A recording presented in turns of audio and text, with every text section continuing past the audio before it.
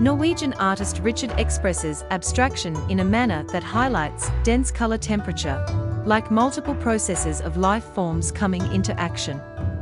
In the same line of thought, his creations are diverse, both in a structural and methodical manner.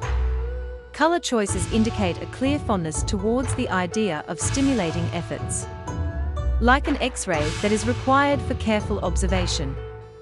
The artist is reallocating the importance of what could possibly shrug under the obvious.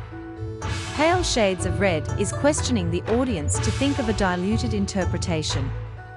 In essence, Richard's work is an excellent display of concentrated intentions. This video is part of the Surrealism Artist Project.